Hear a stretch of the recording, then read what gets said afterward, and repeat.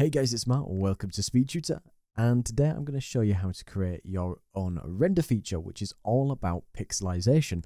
So it will be a custom shader made in Shader Graph, which will allow you to pick the size of the pixels to if you want to create a retro horror game, something more of a PS1 style, or combine this with other effects. Because I wanted to create a VHS style shader, and this was just the start of it, so I thought it'd be great to make it into a video to help those out. So I'll go through everything that you need to know for setting up, creating it in Shader Graph, and using it in your very own game. If you do like the video, be sure to like and make sure you're subscribed. And if you want to, support me as well on Patreon, because it helps me out massively. And I just wanted to say that I will put this shader on my Patreon if you want to get hold of it. So what this shader does, it takes the camera image and breaks it down into a grid. Then we can force every single pixel inside a grid cell and then to sample that with the UV positions, which creates a chunky pixelated look.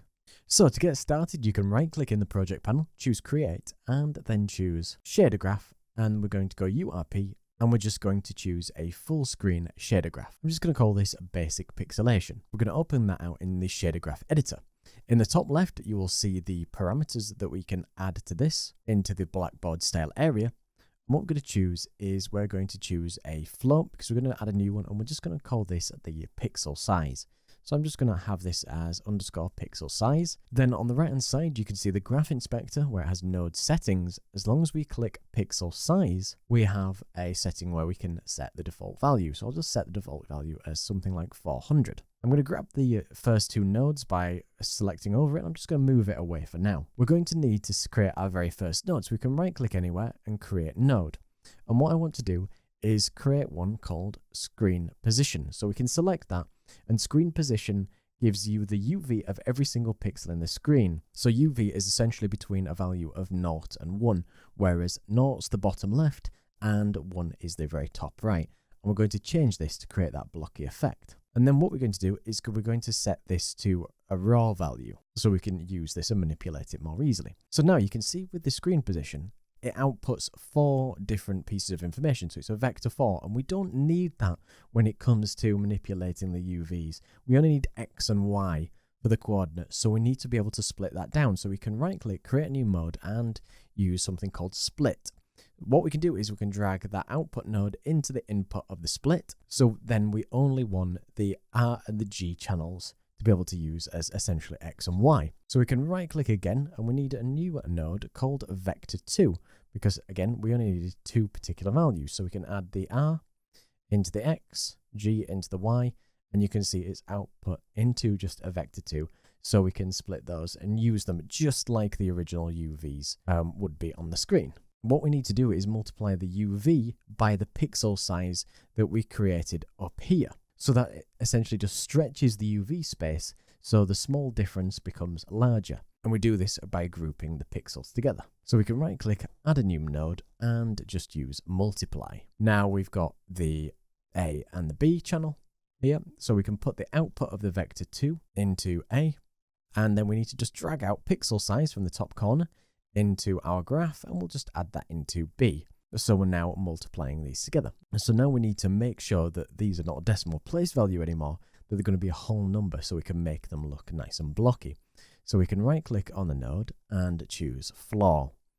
And this is going to just take the output of our multiply and just essentially make it a whole number. But now we want to divide, so we divide it by what we multiplied it with. So we can actually create fixed jumps instead of smooth values. So if we right click and create node and just use divide, I'm going to add the floor into the A channel for this, and then grab the pixel size again and just put that into B. So now we can more easily, we'll be able to output those squares. Now we need to sample this using the screen for what pixelated UVs we just created. So we can now sample part of the screen color with the pixelated UVs that we've created here. So we can right click and create something called scene color. So it will take the output of the divide, which we want to use, and we'll get an output here.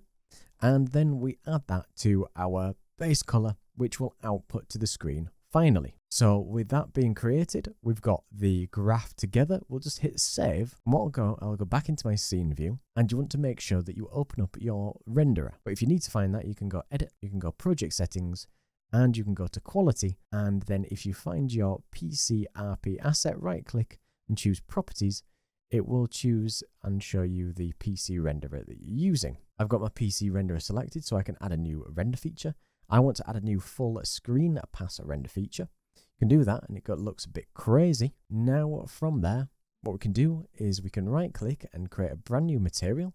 I'm just going to call this basic pixelation matte. What I'm going to do in my drop down, I'll go to shader graphs and choose the basic pixelation.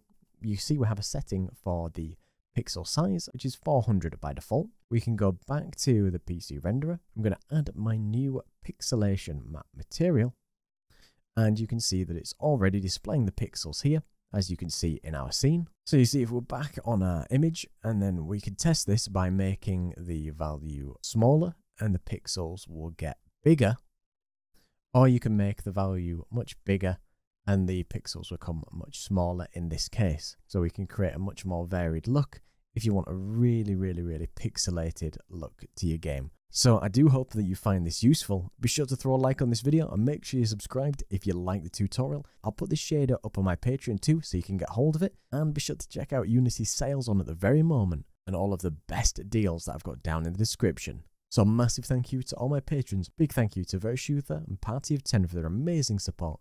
And everybody else who comes to watch the video, don't forget to like, comment and subscribe. Cheers.